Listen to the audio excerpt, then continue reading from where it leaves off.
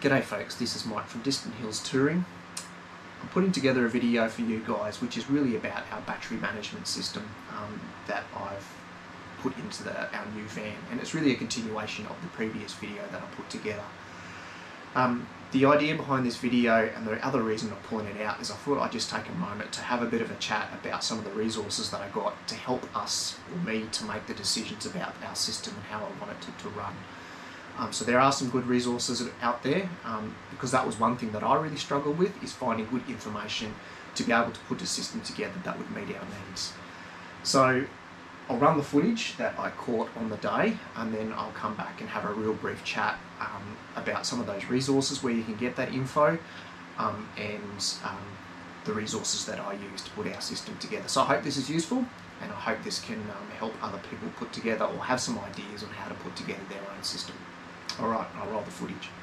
Let me show you the battery system. Is something that I worked on a fair amount just recently, because obviously when I go and put a 12-volt fridge in, so that sort of has changed the way that I wanted to do the battery setup. So rather having AGM batteries, weight issues, all those things that come with it, I've changed it over to lithium. So let me open that up and I can show you that. Now, before I go wild and I show you the setup that I've done, how I've installed it and all those things, let me put some caveats in. First of all, I am no electrician. I'm not an auto sparky, I'm not a 12-volt, 240-volt electrician or any of that stuff. I'm a person who likes to read about stuff, look at how other people have done it, and then make some decisions on the gear and the way that I run and have set up my system. So there's the caveat. So if I'm sure there are people that will look at this and go, that's bad, or that's not real good, or you could have done it differently. But this is kind of how from my research and my understanding, how I've put my system together. So first of all, the big thing that I changed, obviously, is I wanted to charge the battery system. So first of all, I've got lithium. I've gone down the road to put lithium. Mate of mine, Mark, big shout out to Mark, he has given me, or us, a whole stack of lithium batteries. So they're 42 amp hour batteries, and there is 5 of them, I think there is. Anyway, so that was a real big gift for us. They're quite old, they're about 8-9 years old. They still seem to hold their charge, there doesn't seem to be any issues, and the research that I've done is that there's no real issues with them. Even though they're old, the capacity certainly would not be what they were, but yeah, they still seem to be doing really well. They've only been in the camper for a couple of months with this setup, but I haven't got any complaints so far. They charge really quickly. I've had the solar panel out for a couple of hours today. I mean, we didn't use that much last night, obviously, but it charged it back up to almost 100%. Okay, so this is the setup that I've got. So you'll see that it's sitting in the normal spot where everyone puts their batteries, which is underneath the seat. So we've got the normal setup here. This here is the display for how much water is in the tanks. 240-volt outlet, and that's just only if you're plugged in at a caravan park. I put in this controller box here, which tells you what's going on. And then the batteries and everything sits down here. So I made a decision. Again, there's lots of naysayers who say they're no good, but I went down the road of getting iTech Weld stuff. Explanations. iTech Weld. I think they're kind of a company which is the middle of the road. They're not too expensive. They're not really the cheap end. From all the research that I did, they provided good quality gear, but at a reasonable price. So there's always risks. I know a lot of people suggest that the iTech Weld stuff is not good, but there's enough people out there to say that it does a reasonable job. So in the end, all the gear that's sitting under here, other than the batteries obviously, is all iTech Weld stuff.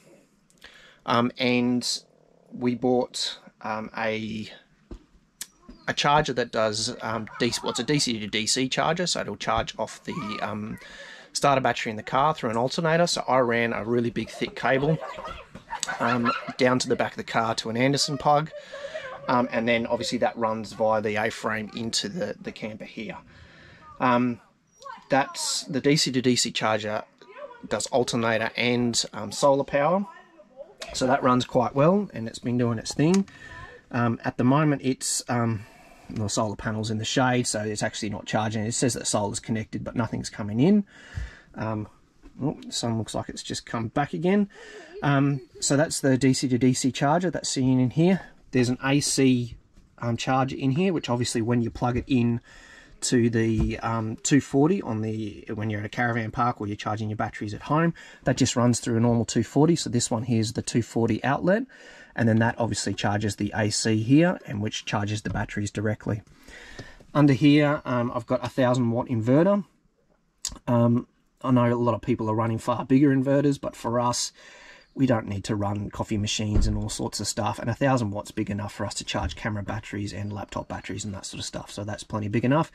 And we also at the time bought the remote head unit, which is this thing here, and so basically that turns your inverter on without having to open it up and switch things on underneath the seat. So that's just really a remote head unit for that. Under here is all the batteries. So like I said, I think there was 5 separate batteries in the whole unit, and that's what's sitting under here.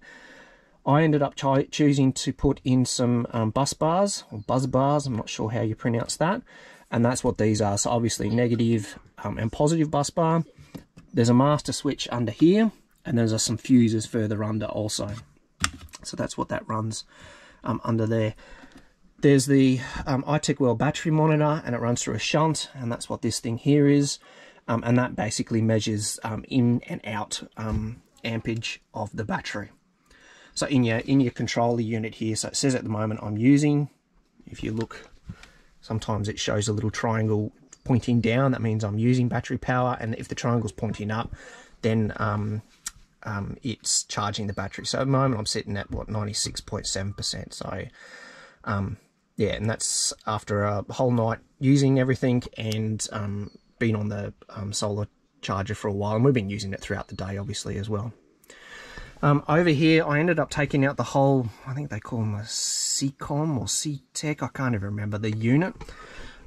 Completely pulled that out. That took up most of the space here, and I put in a brand new fuse block where everything runs through. So everything still runs through a fuse block, and it's just a way then that I can turn everything off by this external battery switch here. There's a little display I put in here just to say that the battery is on, and then when I flick that off, I can know that everything to the actual camper trailer is all turned off.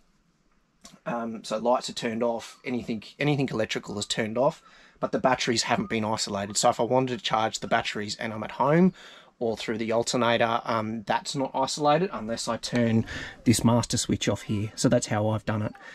It doesn't come with Bluetooth, so I've just got this. This thing came in the camper trailer already. It's just a little gizmo that I can see voltages, so I know whether it's charging and what the state of charge and all that sort of stuff. So it's just a inline thing that I'm running through the positive and negative bus bar. Yeah, that's it. It's fused. There's fuses everywhere. Some auto fuses, some fuses that are fixed that you'll see in this. There's an auto fuse down the side here, so when it trips I can just push it back in again, down to some just fuses which are purely replace and going like that. Yeah, I think that's about it as far as the battery management system goes. At the moment it's been running fine, happy with that. That's the biggest major change that we've done. Yeah, that's about it as far as the camper goes. So that was just having a bit of a look at the system and how I've installed it, and where it's placed within the van, and where I place some of the components, I suppose. A little bit more information. Alright, again, I'm not an expert on this stuff, but this is how I approached putting together our system and how it should look. When you're looking at different components, my advice would be get online, have a look what information is available online. A lot of the charging systems will have good documents and diagrams, they have user manuals and that sort of stuff. So that's where I went to, and that was part of the reason why I ended up going down the road of using iTech World, because they had some really good doco and information online that I could download.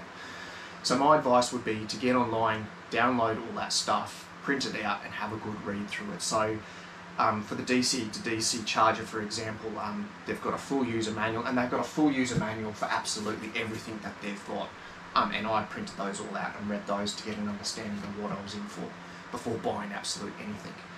And inside there's really good information on cable sizing, fuses that you need to use, which is very valuable information, obviously, when you're putting your system together. So you do need, if you're going to go down this road, you do need to have some sort of understanding around this stuff. If you don't, I would just advise to get someone to do it professionally for you, but there is obviously a cost associated with that. So yeah, download all the manuals, certainly worthwhile. The other thing that I really liked about iTech World is they had a wiring kit as well. So you can go and buy a complete system from iTech. They call them kits, batteries kits I think is what they're called, and you can buy the whole complete system for a couple of $1,000. So included is your batteries, your chargers, your AC charger, DC to DC charger, inverters, I think they put in fuses, like master fuses and that sort of stuff as well in their kits. I didn't go down that road because I didn't want to, we already had batteries and I wanted to set up the way that I wanted to set up. But nevertheless, the kits, the diagrams or the wiring diagrams give you some really good info on how to put your system together. And I'll throw that up too to show you that. It's on the screen behind me. It in there tells you some descriptions on cable sizing, so you can obviously pick that up from each individual component's manual.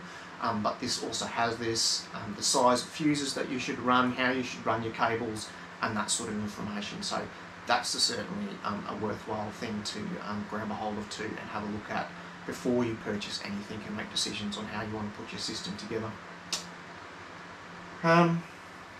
Yeah, I think that's about it. I'm happy to take questions if you guys want to put something in the comments about putting these sort of systems together. Again, I'm by no means any expert at this. I just did lots of research. I'm pretty sure the system that I put together is fairly safe and usable. Yeah, at the end of the day, just do your research is what you need to do. Alright folks, until the next one, thanks for watching and I'll catch you later.